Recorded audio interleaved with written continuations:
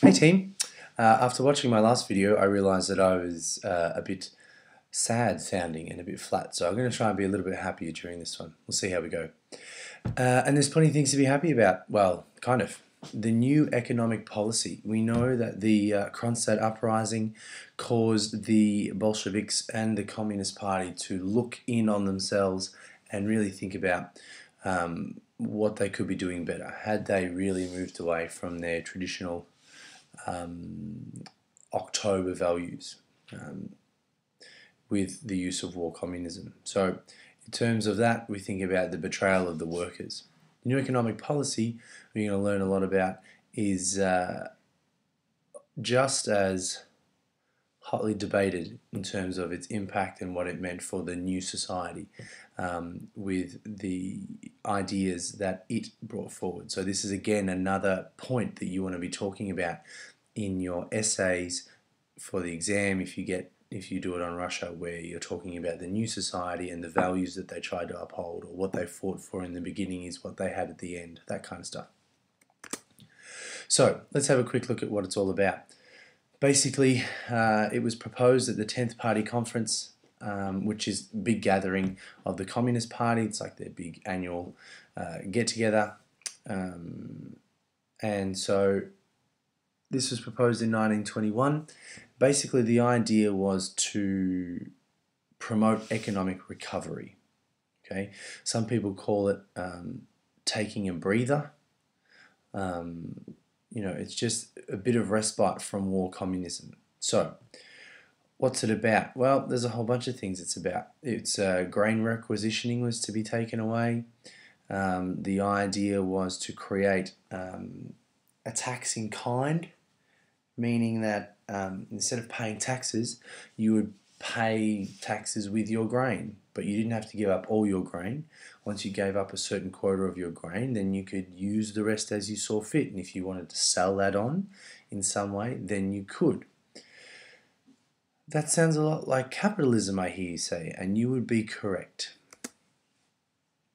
So here's some of the basic elements. Basically what they tried to do is they tried to reintroduce private trade, and that was everywhere from peasants being able to sell their grain to small businesses and the like opening up in the cities.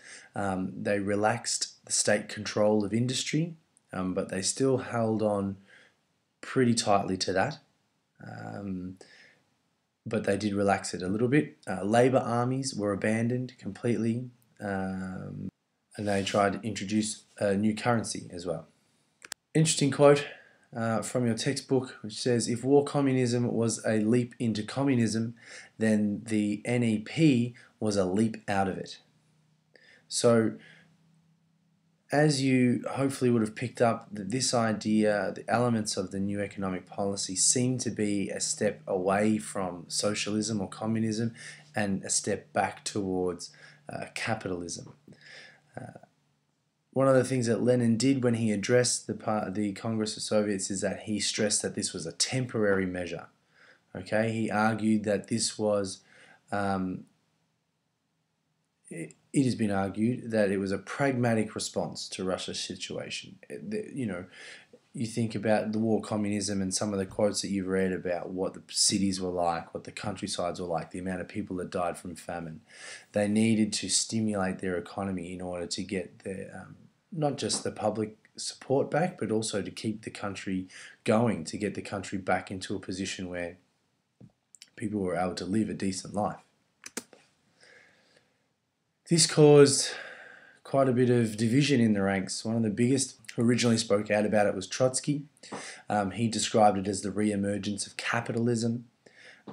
He also predicted, and was correct, that there would be a new class emerge, and that would be what they called NEP men or NEP men, and they would benefit from this new system. So these were, I suppose, people that would benefit from the opening of small businesses, from the relaxation of controls on industry, people who were able to sell grain on, almost like that idea of the kulaks that they were talking about before. So Trotsky envisaged that there would be a group of people, a class of people that could very quickly make money with the emergence of a capitalistic ideal that came in after war communism. Lenin wasn't the only one. There are other people who spoke out against this. We're going to talk about one of them in a sec. But it's important to note that after the introduction of the NEP, Lenin quickly introduces a party resolution known as anti-factionalism. So the anti-factionalism motion basically said if you speak out against the NEP, then you'll be removed from the party. Okay, so really trying to shut down any kind of dissenting voices. And this is quite interesting now. You see this small split start to appear between Trotsky and Lenin in this regard. Lenin also outlaws any other political parties, so no SRs, no Mensheviks, none of that stuff. They're not even allowed to congregate or be considered anymore. And that has been happening in terms of bans and stuff previously.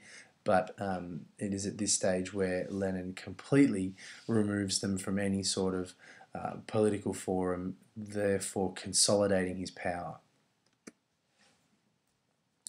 So, as I said before, one of the key Bolsheviks who opposed this early on was Bukharin, who initially spoke out against the NEP, also thoroughly disliking its look and feel, which was very similar to capitalism. But after the anti-factionalism decree put out by Lenin, he very quickly turns around to support it. Many members saw it as a retreat into capitalism. Others saw it as a breathing spell. So in order to, get the country back on its feet, war communism was probably a bit too harsh at the time.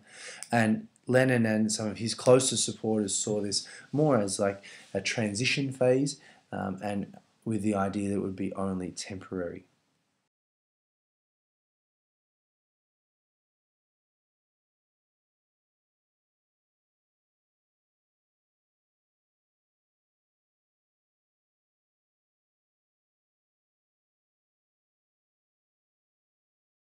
So, the results. Now, you can't see the dates because they're a bit blocked off for them, but this is 1913, so we can see that the value of factory output there, and also the electricity in terms of kilowatts, and that was a big thing that Lenin wanted to do, was to get electricity out to as much of Russia as it could, because there was still large parts of Russia that had not really ever had electricity.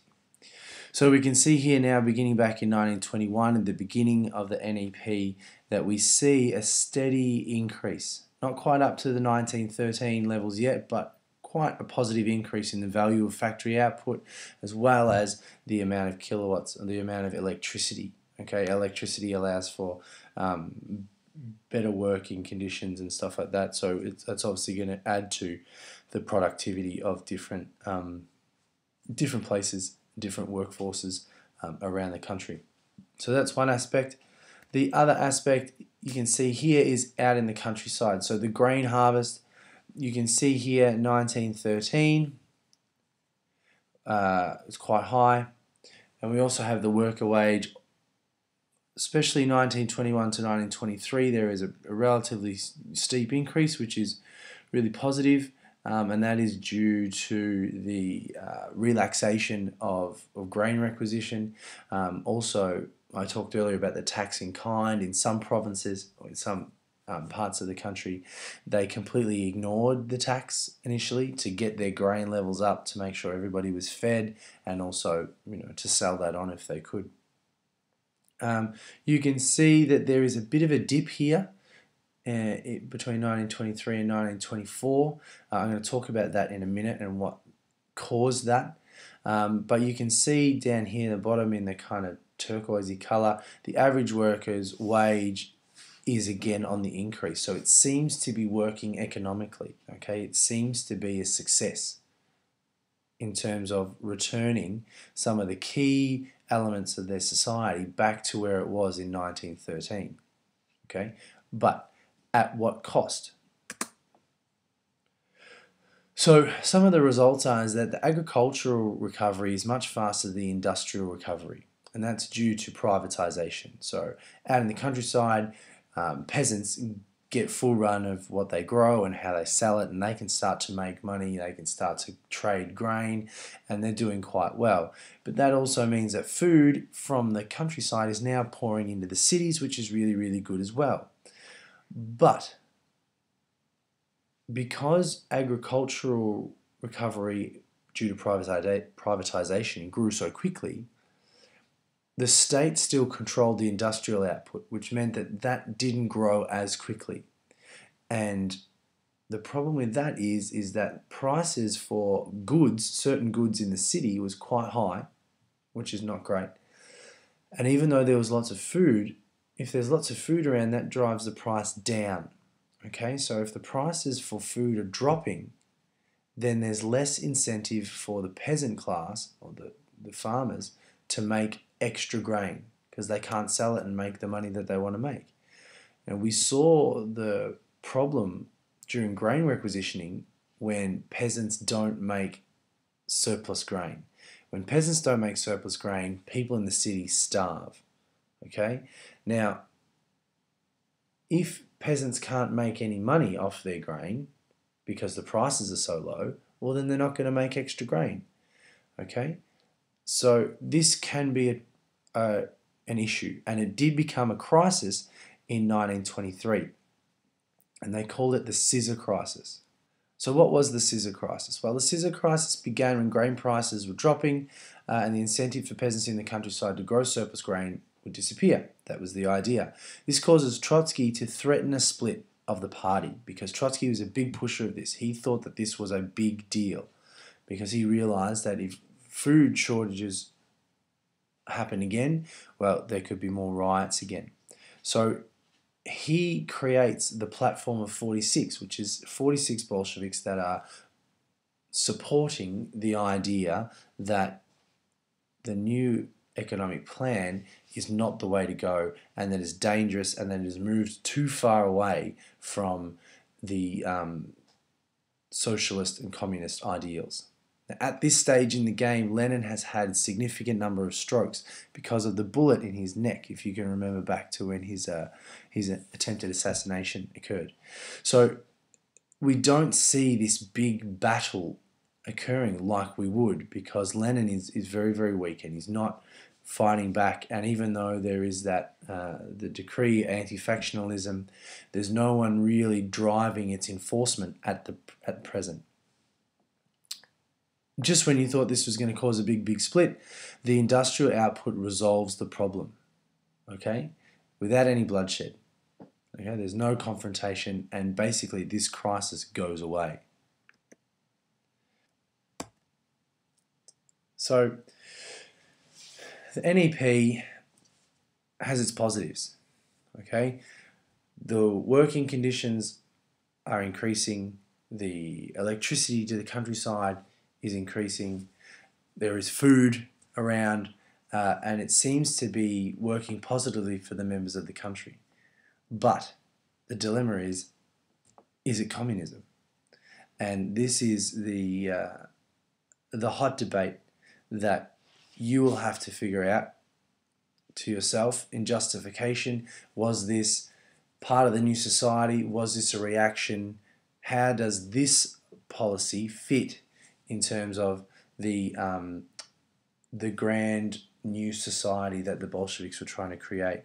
It caused a potential split between Trotsky and Lenin, and we talked earlier about the reasons why Lenin thought it was a good idea and why Trotsky thought it wasn't a good idea. I found this quote, which I think is a good one, by Lynch, which talks about economic policy in general in trying to create the new society by the Bolsheviks. And it says here that the economic policy of the Bolsheviks was a series of fragmented responses to a series of desperate situations. I think that sums it up for mine. If you think about state capitalism, didn't really work, but it kind of fit at the time, and then the Civil War brought in the perfect opportunity for them to institute war communism, which fit with the ideals, but pragmatically cost the lives of millions in the country. But it was an attempt at true communism. It was an attempt at the ideals. The new economic policy was a reaction to try and stop that after the spark of the Kronstadt Rebellion. And I think ultimately this quote is pretty spot on. There was ideals, and then there was pragmatism, and all the while you can't do much change if you're not in power. And I think that's why the Bolsheviks seem so reactionary in terms of their economic policies. So, when you're looking at the new economic policy, also flick through your textbook. I think it starts at about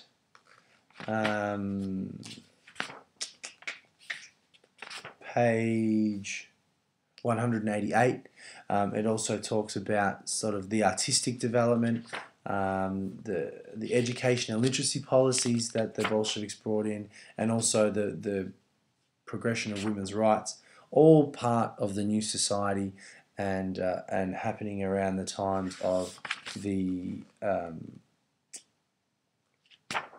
new economic policy at the end of the Civil War. So they're not crucial. They're not as crucial as the new economic policy, but they are interesting in terms of being able to add to your overall impression of the creation of the new society. So again, just another application task here. There's an activity on page 183, activity 2. It says to do group work. I don't want you to do group work. If you could just do those questions individually, answer them in your book. You don't have to create it on a sheet of paper or anything like that. Just answer those questions so you can just apply some of your understanding. Okay. The next video, which I'll have to make while I'm on camp, will be talking about the end of Lenin and the immersion of the Red Tsar, or Stalin as we know him. So I'll talk to you about the power play that is that. It's very, very interesting, and then we're pretty much done with our course. So good luck, keep revising, keep doing practice exam questions, and I will see you later in the week. Bye-bye.